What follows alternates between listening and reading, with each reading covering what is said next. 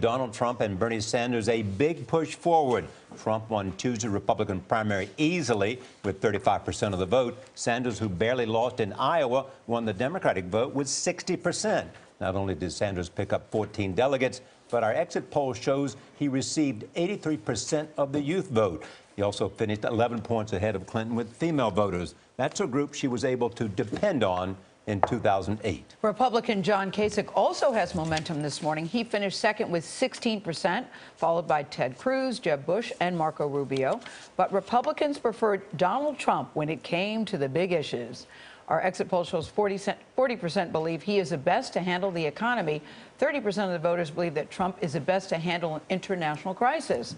And Donald Trump is here, finally, live and in color, joining us at the table. Good morning to you. When you walked in, Charlie said, "What took you so long?" We've been asking. We wanted you here at the table. Well, I did an interview. I think, how long has it been since I did the interview with you? 2 or 3 days. No, but years. I'm talking about in your old studio with the black walls. Yeah, that's right. That had to be 20 years ago or indeed. more, so right. It's been a long time. But here we are, live and in color. You're here. Yeah, we're delighted that you're here. Congratulations on the show. I hear really great things. First thing you watch in the morning? I watch it. I do. I watch. Congratulations, Donald, last night, because it was a huge win. So now are you feeling unstoppable today? No, never unstoppable. But you know, we had never a great, unstoppable. No, you? Never. I would never want to say that. But we had a great period of time. The people of New Hampshire have been amazing. The way they just took me in, and I've been friendly with. You know, I have a lot of friends from the area, and I thought I'd do well there. But what made the difference between Iowa and New Hampshire, do you think, for you? Well, I think we did really well in Iowa. I get no credit for it. You know, I came in second. I never did this before. I haven't been a politician. I was with Iowa for 6 months. I was a politician, and I came in second with the largest number of votes ever, except for Ted. And we had the problem with Ben Carson, who I think was really, I thought it was a very unfair thing happened to him. If that didn't happen, I would have won Iowa. So I was happy with Iowa. We did really well. It's sort of interesting. I came in second, but the one that came in third, they made him like a star. I said, what about me? I came in second. What happened to me? So, You're speaking of Marco Rubio. Yeah. All right. Why the Republican Party is hell-bent, the establishment, on stopping you. Even Governor Bush said this morning on this program, it would be disastrous if you were the nominee. Well, Jeb is a person who, you know, he doesn't have it. He spent $38 million. But he's not alone, and you've talked about him before. Yeah, I do. The Republican Party, the establishment, worries about you. Charlie, they I want can to stop you. That I am getting so many calls from members of the establishment, people in the Republican Party that were totally against me, and they want to join the team right now. We're doing so well. And it includes Chris Christie. He called you? He didn't call to say he's going to No, but he called you. He did call me, yeah. And what did he say? He's a friend of mine. I mean, he's a friend of mine. He did a really good job in the debate, and he's a friend of mine. He just congratulated me. He said it was unbelievable what you've done. I mean, the numbers were fantastic. Is he going to drop out? Is it time for him to drop out? I don't know. I mean, I don't know. We talked about it a little bit. He's. But do you think it's time for him to drop out? I'd like to see a lot of people drop out. I'd like it to be a few people. That's not the question, Donald Actually, I'd Trump. like you to get it down to one. But that's not the question. Okay. Do you think Chris Christie should drop out? I don't know. I don't want to get into that, Gil. Right. I mean, you know, he really is. He's a friend of mine. He's been a friend of mine for a long time, and I thought he was very effective, and I was surprised he didn't do better, frankly. You had a decisive win in New Hampshire, 34%. There's a lot of candidates in the field. The 4 establishment candidates, as they're called, together gained a greater percentage of the vote than you. Since they're well-funded, do you think this will go on all the way to the convention? Well, I'm much better funded than they are. It's called my own money. I'm putting up my own money. So I'm much better funded than any of them.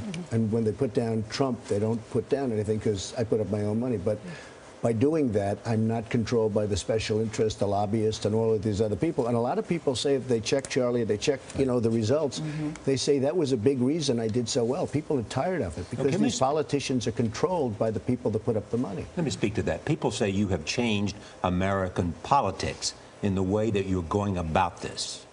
Have you? And what is the way that you're going about it that makes a difference? Charlie, I've heard it so many times, and I view it differently. Somebody called up a friend of yours, a very great reporter, and said, who I just keep quiet because I don't know I'm supposed to be saying this. He said, what are the initials? What does it feel like? What are the initials? Well, I'll tell you after the show. But said, what does it feel like? And I said, what does what feel like? You've changed American politics. It's amazing what you've done. I said, I haven't done anything unless I win. And I mean, not the nomination. I mean, win the whole thing. I haven't done anything because I can't do anything about it. You know, if you're a failed candidate, even if you go to the final step, you look at some of the people that ran for president, did a good job and failed. Now, in my case, it's different because nobody's ever won as an entrepreneur, you know, New Hampshire and done as well as we've done. But I think we have a lot of additional But have you victories. changed politics? Probably. I did New Hampshire much different. We'd have massive rallies. You know, we'd have these big rallies where everybody said you have But to John walk in and Kasich have had like 100 town hall meetings. Yeah. You'd fly in on your jet and do a big rally and fly back to New York. Well, I took the Verizon Center. We had 6,000 people, and other people were having 200 people. And it's don't worry about that water. That's no good one. But you know, I'm lucky in that we get very big crowds. Tonight, I'm going to South Carolina. We're going to have at least 10,000 people, and that was set up 3 days ago. So we get big crowds. But if where's they this got big coming crowds, from? they do it that way Donald too. Trump, where's this coming from? Because I hear two schools of thought. Either people are excited about your candidacy or they're mortified about your candidacy. I don't think mortified. I mean, I think No, people I've have heard respected people what I've done, mortified. Gail. No, well, I think people, well, they may be, you know, not happy, but mortified's a different kind of a word. Yeah, but politicians are saying they're worried that they'll lose the Senate and they're worried that they'll lose the House if you were the head of the ticket. And yet polls are coming out, and polls are showing that I will beat Hillary Clinton easily, and that I think I don't know about the other one. I think the other one is going to be very easy to win. If Bernie ever gets it, I can't imagine that's possible. He's going to charge you 95% tax. But that I would beat Clinton. And, you know, I'll do something different than anybody else. I have a chance of winning New York, Charlie. You know, you look at these politicians, they always talk about the 6 states. You've got to win this one, that one. You have to win Ohio. You have to win Florida. I can change the game because I really have a chance of New York. I'm going to win Virginia. I'm going to win, you know, certain states. I'm going to win Michigan as an example. You win South Carolina? Can we get to the Oh, issues? I'm going to win South Carolina. I think so, yes. Are you courting Let's Nikki get- Haley? Let's get to some issues. Are you courting Nikki Haley? No, I'm not. I mean, she's somebody I know, I like, but I'm not courting her. Okay. Talk about each issue. I was with some people who live overseas yesterday, and they're very concerned about what's happening in the Middle East. But yesterday we heard, we get you on the Middle East in a moment, but first, yesterday we heard the Director of National Intelligence, James Clapper, at Congress saying that North Korea's nuclear effort is the top threat to the United States. What would you do to deal with that reclusive country? I would get China to make that guy disappear in one form or another very quickly. And let me tell you, people How do you say, make him disappear and assassinate him? Let or- me just tell you, no, well, you know, I've heard of worse things, frankly. I mean, this guy's a bad dude, and don't underestimate him. Any young guy can take over from his father with all those generals and everybody else that probably want the position. This is not somebody to be underestimated. But why do we China want has China to do control. it? Why don't I'll we tell you do why. it? Because China has control, absolute control of North Korea. They don't say it, but they do. And they should make that problem disappear. China is sucking us dry. They're taking our money. They're taking our jobs. They're doing so much. We have rebuilt China with what they've taken out. We have power over China. China should do that. Now, We Iran, can force the do Chinese you know to take Iran? care of North Korea? I would force the Chinese to do it How would you do economically. that? Economically, Charlie. They're sucking the money out of us. We have a trade deficit this year with China, $500 billion. They're taking money out of our country. They're taking our jobs. They hold all our debt, too. Well, you know what? I mean, we owe them. Think of it. They take our money, they take our jobs, they take our base, and guess what we owe? Okay. We owe them $1.7 trillion, okay? But we have a lot of power over China. Don't underestimate it. So you were saying to Nora's question, you would leave it up to the Chinese. No, I wouldn't leave it up to them. I'd say, you Force got to them. do it. You got to do it. And if they Or said it's no, gonna- you would I'd do be very what? tough with them If on they trade. said no, what would you do? I would very strongly stop them from ripping. I'm going to stop them anyway to a certain extent, but maybe I'd do it a little bit more forcefully. Yes. One other thing. We make that horrible deal with Iran. The closest partner of North Korea is Iran. Why didn't we put something in there when we're making a deal and when we're giving them $150 billion? Why didn't we do something with Iran where Iran gets in and we force Iran to get in and do something with North Korea? We don't do anything. We should have, when we made that deal is a horror show. It's one of the worst I've ever seen. When we made the deal with Iran, why didn't Kerry say, look, you got to help us out. We have a problem. North Korea, he's playing around with nukes.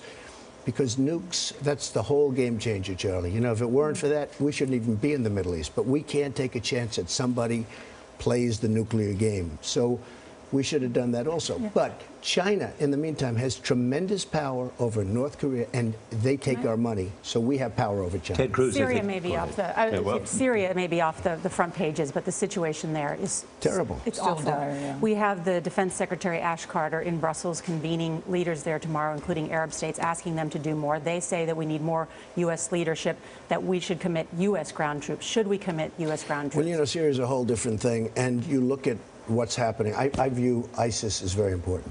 And I love the fact that Russia is hitting ISIS. And as far as I'm concerned, they've got to continue to hit ISIS. But you know what Russia is doing in Syria? Russia is hitting, the both groups that we're backing. Sure. And why are we backing the group? We don't even know who those people are. I speak to generals. They're saying we're giving billions of dollars of equipment to people we have no... Here we go again. We're giving all of this money and all of this equipment to people we have no idea who they are. They're probably worse than Assad. I mean, Assad's no baby. He's not good. But who are the people that we're backing? Here we go again with Libya. That's President Obama's argument. Yeah. Well, I think that's good. Who the weapons will fall into whose hands. We have no idea. Well, why is he doing that? I mean, he's giving them a lot of weaponry, and we're backing people that want to knock out Assad. Russia and Iran, which is now a power, we've made them a power, they're backing Assad. We've got to get rid of ISIS. We've got to get rid of the people that are chopping off everybody's head. You say you have a good relationship with Putin, or would have a good relationship? I think I would have a very good relationship, but who knows? So could you convince Putin to get Assad to step aside? Well, they've been trying to do that. Could I? I don't think it's that important, to be honest with you. I think, frankly, let's say you get rid of Assad or you knock out that government, who's going to take over? The people that we're backing, and then you're going to have, like Libya, right? You take Gaddafi. Oh, we have to get rid of Gaddafi. Look what happened after we got rid of Gaddafi. Look what happened after we got rid of Saddam. So getting rid of Gaddafi was a mistake. It was just, yeah, to me, it was a total mistake. I mean, Benghazi was the least. Look at what's going on over there. It's a mess. Nobody knows anything about anything. You look at Saddam Hussein. We get rid of Saddam Hussein, the terrorists. It's the Harvard of terrorism. So getting rid of Gaddafi and getting rid of Saddam Hussein were both mistakes. Had we not done anything, had our politicians gone to the beach and enjoyed the sun, we would be in a lot better position than we are right now. Saddam Hussein, no good guy, but Saddam Hussein killed terrorists. Now Iraq is the Harvard of terror. You want to become a terrorist, go to Iraq. They'll teach you how, okay? Saddam Hussein was a bad guy.